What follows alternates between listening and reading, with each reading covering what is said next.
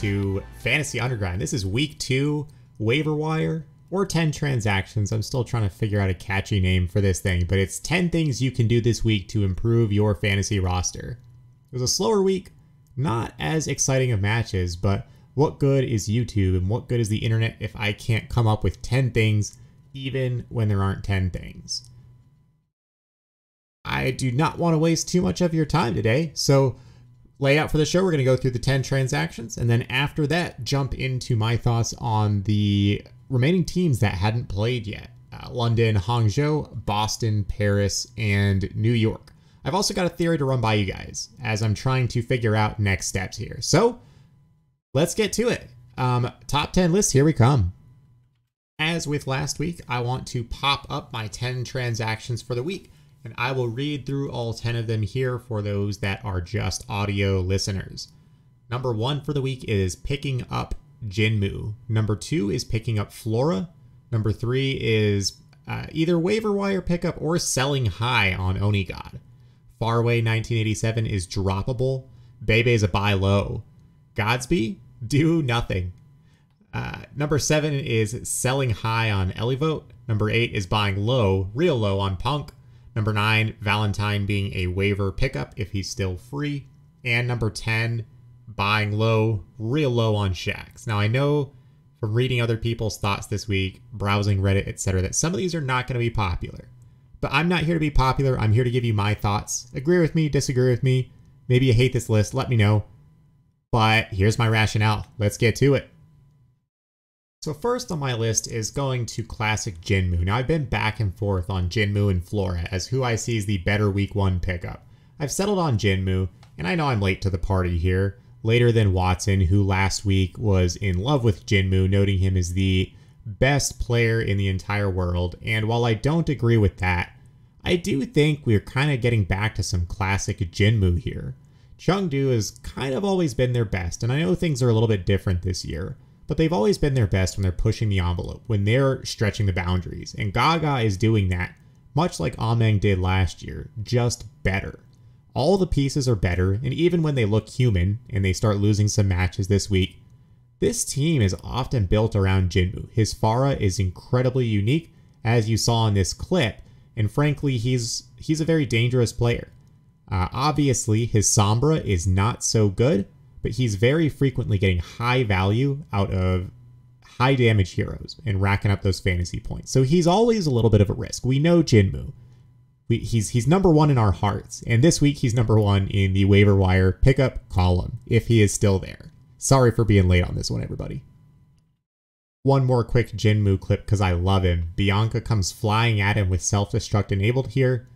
The camera doesn't quite catch the clip for us, but he flies forward and kills Bianca before he can even remac. Then he's crazy enough that he's trying to take the enemy Ivy Echo in a duel. This is Jinmu, and we love him for it. Number 2 on the list belongs to Flora. Now, besides the fact that he can't shoot a piece of dynamite, and that many of you seem to hate this guy, from my eye test, I really liked what he brought to the table. Now, okay, never mind. That actually is the right clip. I'm not going to edit that. I'm going to leave it in there. Jinmu Flora doing Jinmu things, but Flora's on the other side of things. And what we see from Flora is a nice triple tap there on leave, does what he needs to against Gaga here, and then helps with the cleanup effort as well. We're not seeing amazing plays, amazing flicks that break your brain, like when Guangbong does it. We saw Guangbong come in for Volskaya only one time this week, and I'm not going to lie, he made a few of those crazy flick shots in what I saw. One was caught on camera, and the other one, I guess I can't call it a crazy flick shot because I didn't get to see the first person view, but he got a 2-kill as New York was losing. That was pretty amazing. That allowed them to retake, or that allowed them to take the first point. Now, we don't see that same accuracy here from Flora. We don't see the insane mechanics. But this is where I want to test my theory with all of you. Flora got the most playtime. And right now, we're seeing a complex meta where you have to be able to play against Ball, you have to be able to play against Monkey, you have to be able to play against Ryan and Orisa. The players with a lot of experience in Overwatch, who still have strong mechanics, are going to be the most successful players here. We see things like the Philadelphia Fusion doing well. Guangbong's not getting much playtime. Kaylee is looking really bad.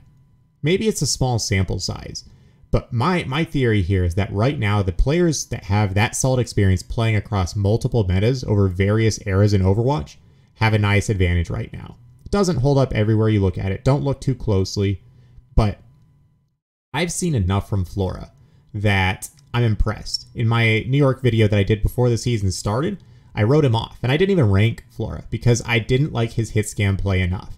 And I'm still not saying it's the best I've ever seen, but he's a smart player. His Sombra does continue to look very, very impressive. And when you have elite level talent at a specific hero, and you can still play all the others at a competent level, you're going to get some playtime. Going back to Guangbong, when he was in, we saw a few deaths, first deaths, where he was just pushing those boundaries a little bit too far. And I feel like New York can trust Flora. I don't love the short-term value. For this week I do, for week 3 I do. But beyond that, once we're in hero pools, if things simplify a little bit or there's a more defined meta because of limited heroes, I do think he could suffer from that. So this isn't a strong endorsement. This isn't go use your top waiver claim. But I do know in 1 or 2 places I'm looking to pick up Flora, and I'm hopeful that this is a valuable DPS. But to be honest, not sure.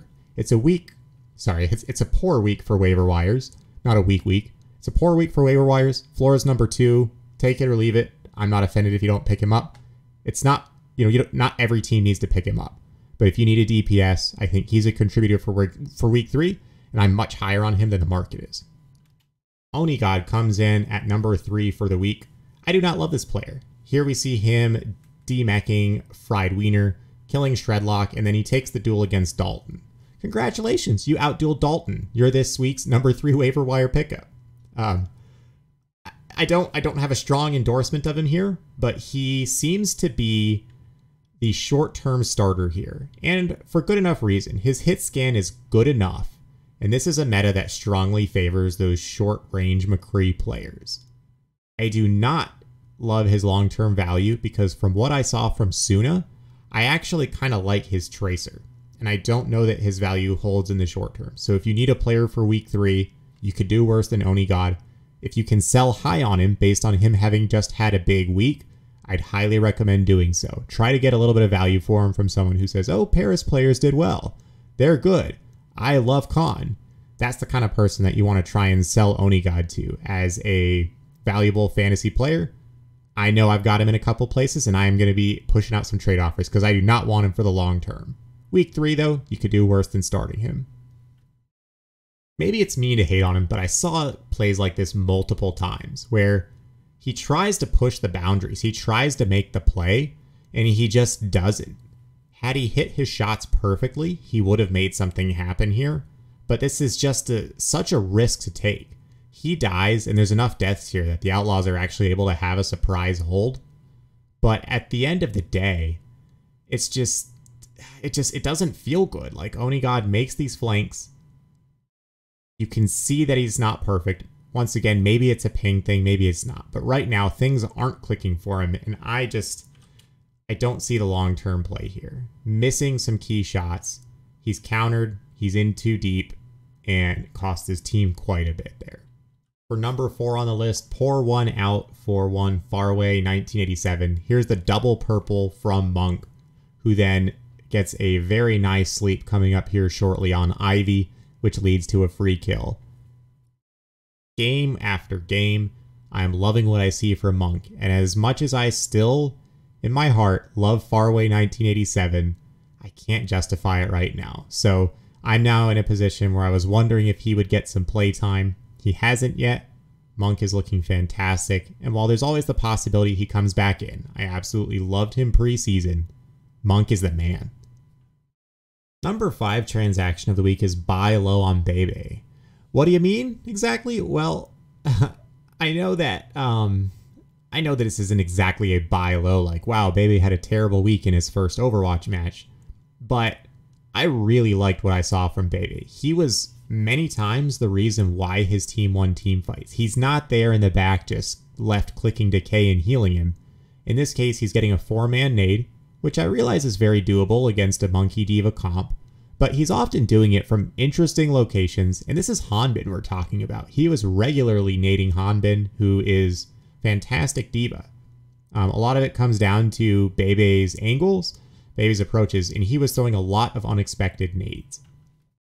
Washington had a pretty solid fantasy week, so you may not be able to convince someone else that Bebe's terrible, but I still feel like his name value is not what matching his current value. I think he's playing very well, and he is very much contributing to the Justice's success. He's not along for the free ride. In this case, if you watch carefully, Bebe has a very clutch nano that keeps his teammate Fury alive in the midst of an EMP. In what would have otherwise been a lost fight, it gives Assassin a window to counter EMP, and Fury stays alive, has some of that charge, and gets some work done. So Bebe with a fight-saving nano, potentially, just plays left and right. And not to mention the purple rain from earlier. He's going to be Bebe Prince for me here in the short term with all the purple rain and all the nades that are coming down. Terrible joke. I apologize. I love Bebe. I'm going to be trying to trade for him for people who don't yet think that he's a good player, but that he's just an average guy along for the ride. I'll get into a rant on the Spark later. In short, I'm not a huge fan of what I saw from really any of their players, except for MCD and Bernard. In this particular case, GodsB just misses some shots. I know that there was a little bit of talk about lag. Maybe that's contributing here, maybe it's not. You know, it's not entirely for me to know. The Spark came out and said, don't blame the lag. Could be a PR thing, but even lag or not, I didn't like what I saw from any of the DPS. And sorry, I take back what I said earlier. Architect looked good. Architect always looks good. I love him as a player. But they rotated GodsB in. They rotated Shy in. They even put in Solman Su, which I wasn't expecting. Whoever they put in looked very average, and I worry for this Spark team. I think that second DPS slot is going to be a weakness. They've now fired their coaches, and there is certainly a possibility that that means change is coming on who's getting playtime. But frankly, whoever's in that second slot, I don't see them as being good enough to lock down all the playtime. And I don't have enough faith in GodsB's last performance, despite having a decent fantasy match. Not great, or decent fantasy total, not great. I don't trust GodsB. If I were you, I would not be picking him up right now. Next on deck is Ellivote, who had a very, very good fantasy week, as did many of the Paris players. I don't quite believe in Paris. I actually think they're decent, but I'll talk about them at the end. Specifically on Ellivote here. Ellivote once again showed a lack of hero diversity. In many situations, Ellivote felt pretty useless against a Mei symmetric combination where the diva just isn't going to be as good, but Ellivote continued to hardlock that hero. He's a great diva.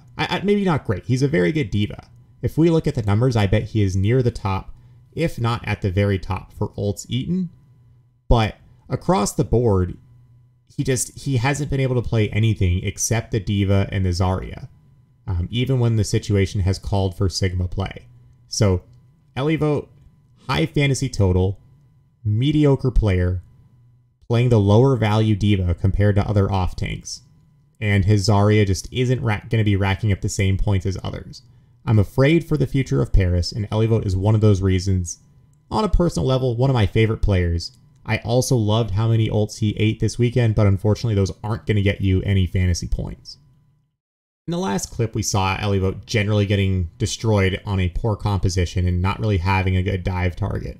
In this particular one, you have to watch him carefully, and you see some of his ult-eating capabilities here. KSF had a bit of a rough map, but did in this particular play snipe Onigod. I believe he gets a second one here, and Paris is sitting in a nasty 4v6 scenario. KSF, even then, just to make sure things go well, runs up to the cart. You see Ellivote on the opposite side just stalling, but as soon as he hears the Mei animation, or the Mei sound, he goes in and dives in and eats it. KSF no ult, and Paris actually makes this into an interesting fight thanks to Ellivote. So, not a bad player, but I do think he's a mediocre off-tank who is very limited in the heroes that he can play, and unfortunately, that being the lower value ones. Next on deck, we've got the Boston Uprising. IM37 might be worth a quick fill for your team.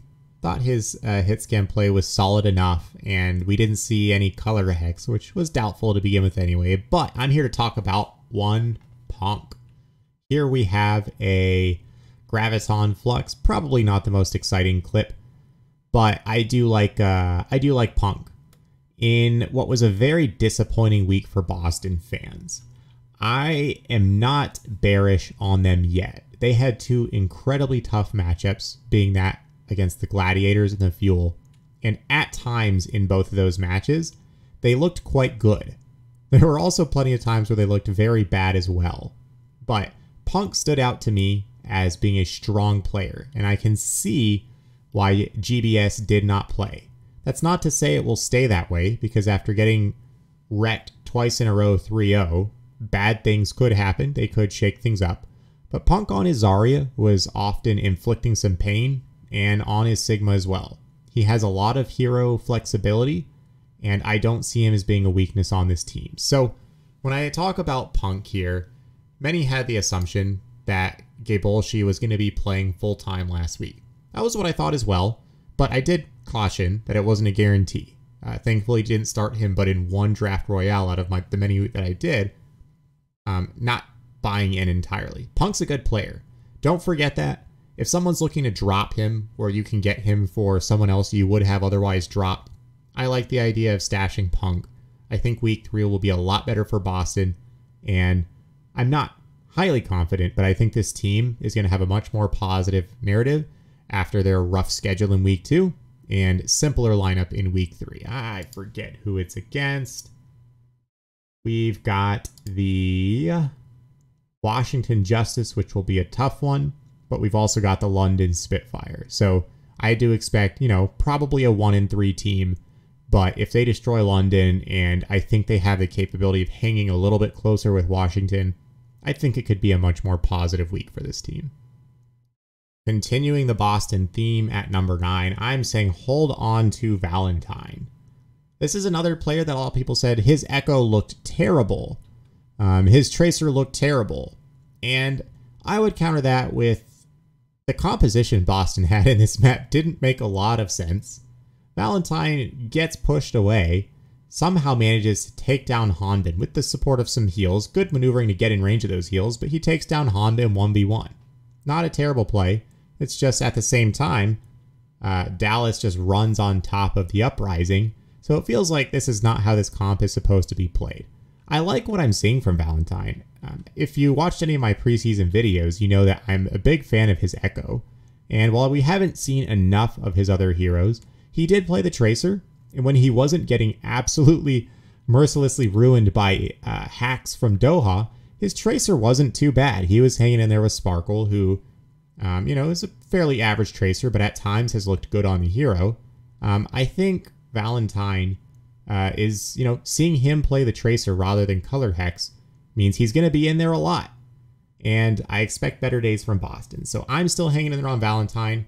Maybe I'm staying in there too long, but I did like what I saw from him. I don't have a clip here, number 10 for Shax. He's my number 10.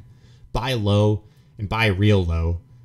I don't see a lot of value for him in this stage. I think a lot of people are going to be very frustrated by what they saw from London. And I think this meta, as much as people say Rush is for them, Hybrid has looked a little bit weak to me. I think London is going to have to learn how to play around Shax, and they're going to get to a more favorable meta here in the future where that Tracer can stand out a little bit more, where his Reaper gets a little bit more value. It may be optimistic on my part, but I saw enough flashes of old Shax that I still believe he's there.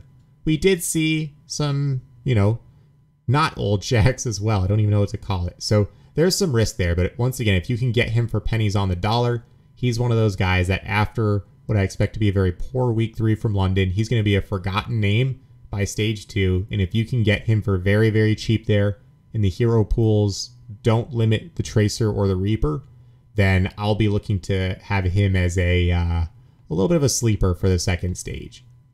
That being the end of the 10 transactions section, I did want to give a brief monologue here on the teams that we saw with a quick summary of all of them. London for me is the first, and you can see some of their trademark teamwork here, where there's just, it's a simple flashbang shatter follow-up, but it's executed very crisply. They're able to play around the fact that at a mechanical individual skill level, their players are a little bit weak, but they can come up with strategies and ideas that work. I do like their tank line. I don't love it, but I think both Hadi and Bolfig showed why, they're the backbone of this former Hurricane roster. Blase on the Mei, Hybrid on the McCree, both were very underwhelming. Kelix as well, I've not liked very much. Ripa actually looks okay to me. A lot of people saying this is, one of the worst, if not the worst, backline. Maybe it's true, but I have a lot more love for Ripa right now than some others do, based on some of the individual plays that he made. So I still have some hope for this team, not for this stage, but once again, they hit the right meta where Shax is able to shine. Their tank line can do what they do, and maybe you can throw some Doomfist or something else in there. I still somewhat believe in the London Spitfire. Hangzhou, on the other hand, I really don't know what to make of this team. Architect, as always, looks good. MCD had a very nice performance, and in this particular clip, he's getting a nasty purple on the backline that prevents Alarm from healing, and so Architect is able to get the pick. We also saw Bernard, who I'll fade to here, and he has one of his dinner specials here where he eats the Blizzard, basically reads Rascal's mind, who you would think is one of our smarter Mei players. Bernard does his job. So in thinking about the Spark, this particular team fight I got all excited about because at the start of the match at 0-0, it looked like they might force a third point here. The entire rest of the weekend went downhill, unfortunately, but there were flashes from MCD, from Bernard, from Architect. Gushui as a main tank, I don't know. I'm not excited about it right now. The DPS rotation, not so much. IDK, not so much. They've already fired Coach Noru, who they hired exactly 1 month ago. He had a 1-month stint with the team. They've already gotten switched out head coach responsibilities. There could be a roster shakeup here. They have a giant roster. This is an expensive team, and they can't afford to look like this. So roster changes wouldn't shock me. A full Korean or a full Chinese lineup wouldn't surprise me. But with MCD looking as strong as he did, with Bernard looking as strong as he did, I don't buy that Liga gets full playtime or Coldest gets full playtime. So tough situation, not very optimistic with where this team's headed organizationally right now. I think I talked about Boston enough. This is such a brutal play where they just are not ready for Dallas's strats. Dallas, teleports right on top of them and just eats their lunch here. It was messy. Boston honestly felt a little bit outcoached, or, from a strategy standpoint. They were trying to do things that didn't make sense to me, and they didn't adapt well mid-match either. So very, when I look at the individual pieces, Myunbong, Punk, Stand 1, I Am 37 Valentine all made a lot of nice plays. Faith, main support-wise, I did not think had a good week, but at the same time, I do like the results I saw from him in Contenders. So I think better days are ahead for Boston, but they felt out-coached, out-strategized in this particular matchup. To me, that's something that is hard to fix, but with the skill they've got, I believe in Boston still. It was fun seeing Washington back, and outside of Jerry and Assassin, and even Decay all sitting from time to time, the lineup was pretty consistent and valuable here. Jerry looked very good on the hit scan. This performance we saw from him back in the scrim continued. You see some sharp shooting from him. Decay is doing Decay things as expected. And I really think this is a 3-man DPS rotation. I think I might have overestimated Tuba's potential impact since we didn't see him. This team feels pretty well covered between Valentine, Decay, and Jerry. Sorry, not Valentine, Assassin. Assassin, I feel like Plat Chat hyped him up a little bit. He definitely had a very nice debut, but he didn't look like some world-beating DPS. So I do expect more of the 3-man DPS rotation, and I expect the Justice to continue to pound here. Paris. I like what I saw from this team. I consider them to be the Don Khan Naga show. Kind of rolls off the tongue a little bit. Don very much impressed me on the main tank. Very aggressive playstyle, but pulled back when he needed to. I had a lot of doubts, but I do not see as a weakness for this team right now. Khan is getting a lot of love and well-deserved. And in this particular clip, he makes sure to get, at least one of his eliminations. He had a monster fantasy week. I do think that people are a little bit juiced on him right now. I mean, he's good, but he's not a league best flex support. At least I don't think he is. His Baptiste is very good. His Ana is very good. We've got another clip of him right here on the Ana. And right here he lands, an important two-man nade. He hits a couple key shots from his perch up here. I like Khan. Just, don't take the love too far.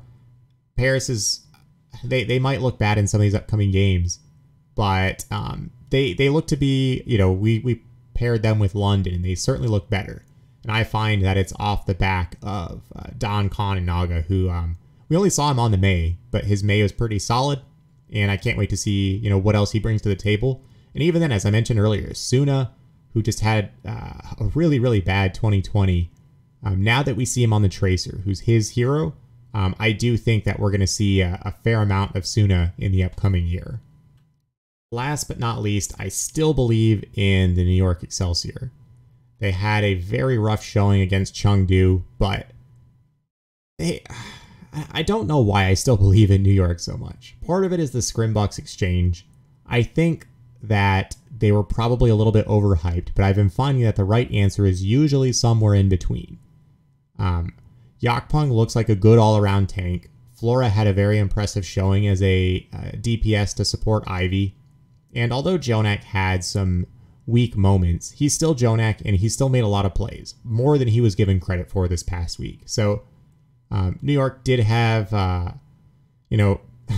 Chengdu happens, and they did soundly beat the Spark. So I'm still somewhat hopeful in this New York roster.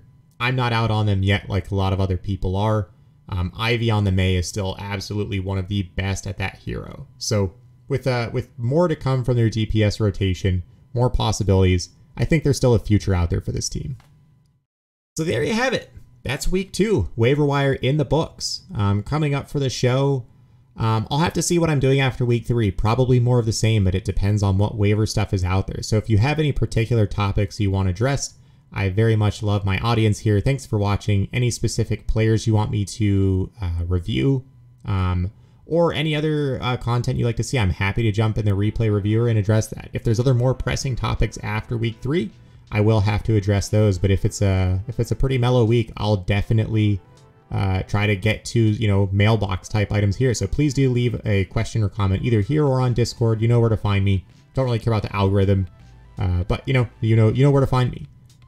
That said, after the stage is done and we're in playoffs, we'll still cover those matches a little bit more loosely. But on top of that, I'm a little bit behind on my stats. I want to start getting you guys more stats. Just been a little bit limited on time. Side hobby here. Stats are kind of hard for me, but I will get there. So more stats to come soon. Thanks for tuning in. Really appreciate you all, making this a lot more fun for me. One of the best parts of my week. So much fun. So thanks for listening. Have a good one, everybody.